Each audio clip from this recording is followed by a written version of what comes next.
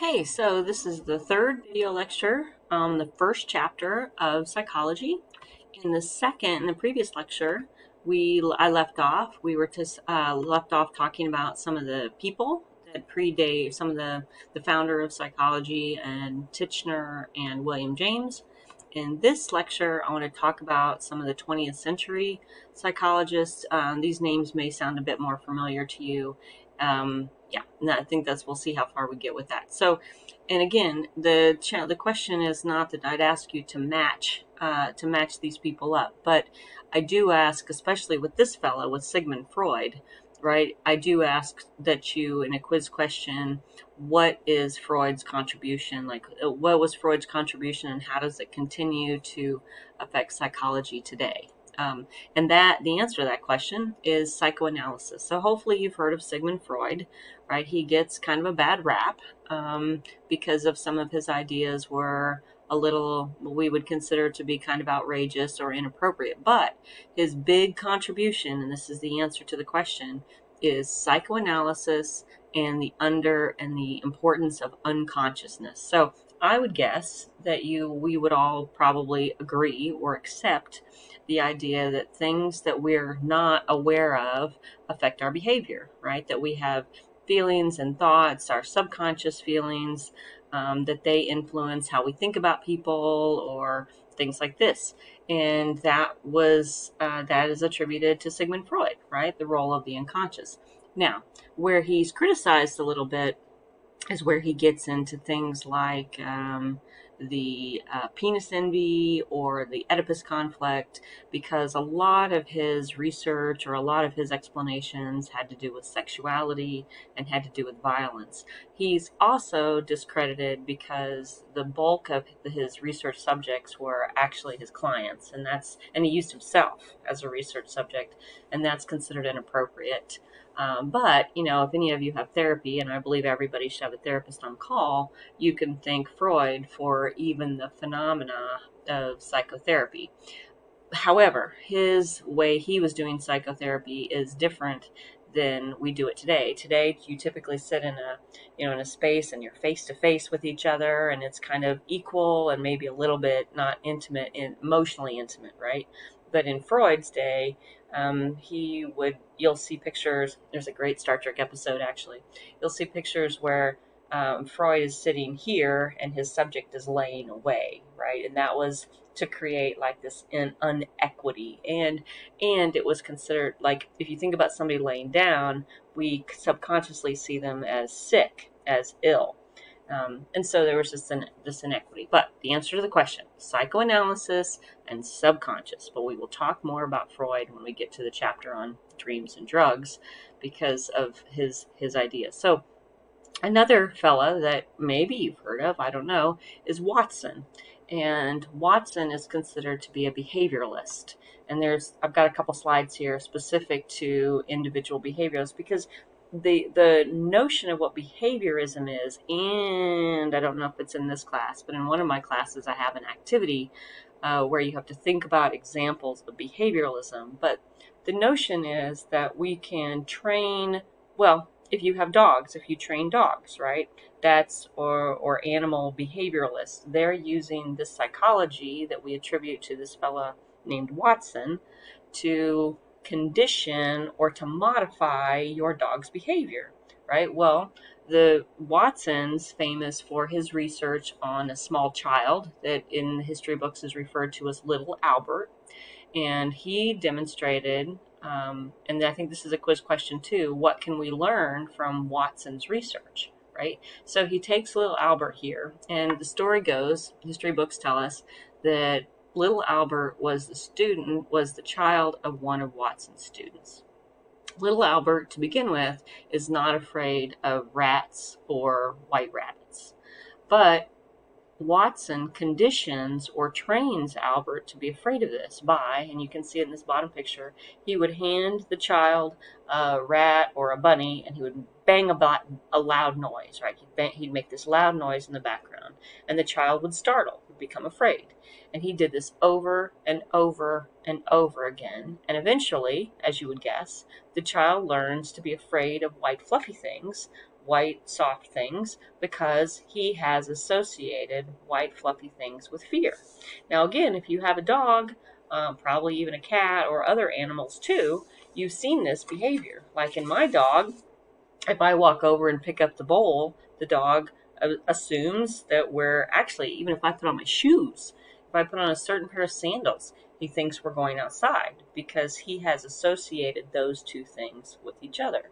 So the question is, what does Watson's research contribute, or what does Watson's research demonstrate? Well, it demonstrated that we could learn to be afraid of something we're not naturally afraid of. We could be conditioned to fear. What the behavioralists are interested in are things that they can see.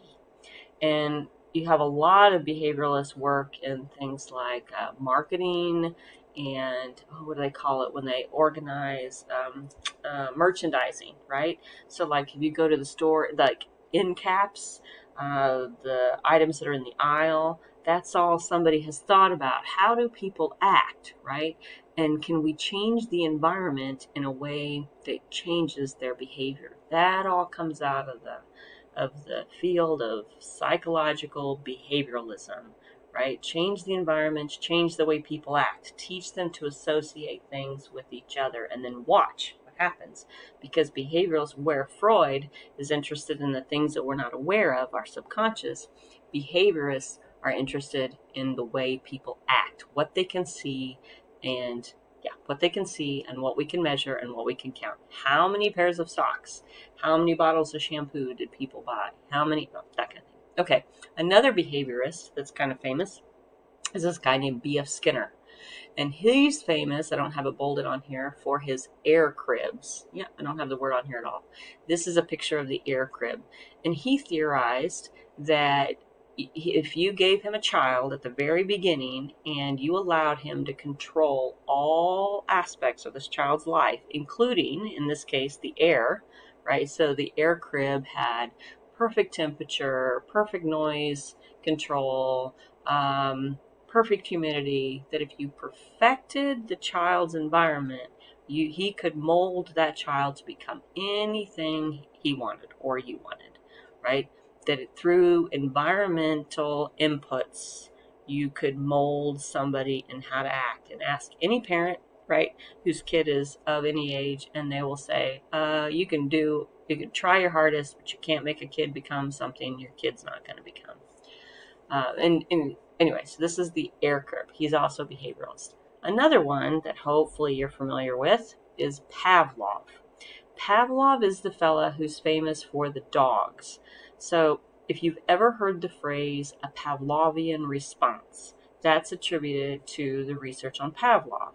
Now, this top box up here, it uses phrases that if you were to take, we might cover this in a later chapter, but terms like unconditioned response, conditioned response, unconditioned stimulus, that can get really confusing unless you spend quite a bit of time trying to learn what they mean. But basically what it boils down to is Pavlov took dogs, lots of dogs, and he began with, showed the dog food, dog salivated. That's a natural, unconditioned, unlearned response. Give a dog a bone, they'll salivate. He would ring a bell, right? Dogs didn't salivate, nothing happened. That's an unconditioned response. Nothing happens. Anyway, he gives him a bell. He would give them a bone and a bell at the same time. Give them a bone, ring a bell. If you've ever clicker trained your dog, you're using the principles of Pavlovian behavioral training, right? That dog is learning to associate the click with the treat. And eventually you can take the treat away. And that's exactly what Pavlov did. He would ring the bell, give them a bone, and then they would salivate. Eventually, because they had learned to associate bell and bone, he was able to take away the bone and ring the bell, and the dog salivates. So in the clicker training with dogs, with any animal really, eventually you can take the treat away and you can just click to get their attention.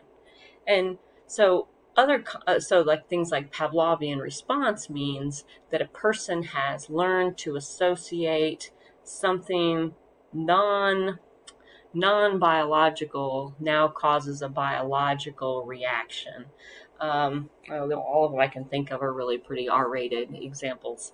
Trying to think. So maybe if you have a certain, oh, I know. So maybe if your parents used they spanked you or something, that whenever you see a belt, better examples I can think of with dogs. So like my mom had a rescue dog, and every time the dog would see a fly swatter, the dog would run and hide. Right? The fly swatter, it means nothing, but the dog had learned fly swatter means fear. What does a dog do when they're afraid?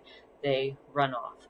So when our body begins to, or in some cases, maybe certain smells will cause anxiety, or certain sounds will cause us to react. I think about when I first got a cell phone, that every time I got a certain text message, I would feel this like surge of joy. Well, we'll talk about that in another chapter. That's dopamine, right? Dopamine, and I had there was pleasure. When we experience pleasure, it causes a dopamine surge. Dopamine makes us feel good.